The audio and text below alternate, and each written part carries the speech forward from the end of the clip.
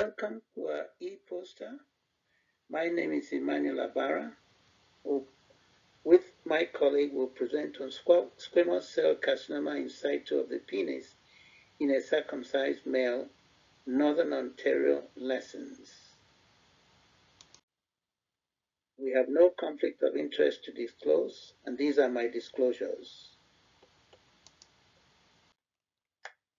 Carcinoma of the penis is a rare disease prevalent in men between ages of 50 to 70.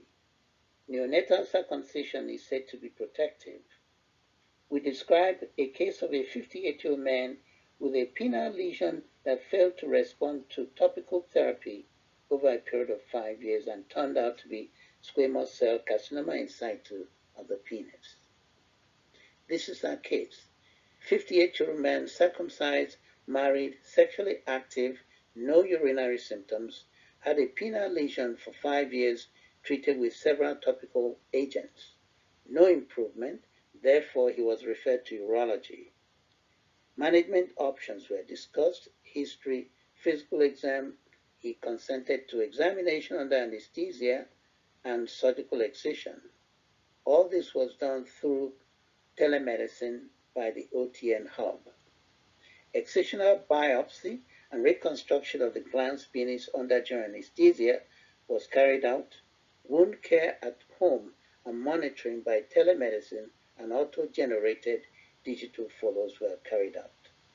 Pathology report confirmed penile intraepithelial neoplasia, grade 3 out of 3, squamous cell carcinoma in situ, completely excised in the planes of the sections examined.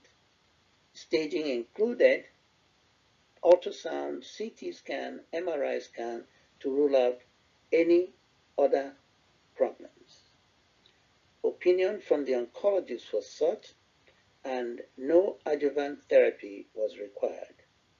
Recommendations include follow-up as per the NCCN guidelines for 10 years. The surveillance was mainly through telemedicine, digital and electronic photo by self and relatives, digital diagnostic relay of results, and when ultrasound was requested and done during this time.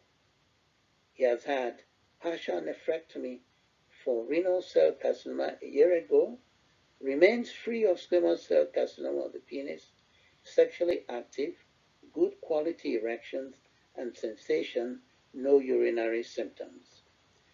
Take-home messages from this include that any lesion not going away should be referred for a second opinion.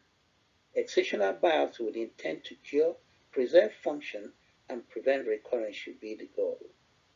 Circumcision may not prevent the occurrence of squamous cell carcinoma of the penis. Future plans, with the growth of digital health, there needs to be increased use of this technology. With Northern University Urology Program taking off in July 2024, collaborative scholarly work among all stakeholders will enrich the legacy of urology practice in Northern Ontario. We shall consider study of CA penis in Northern Ontario and compare with other parts of the country. These are our references. Thank you for listening.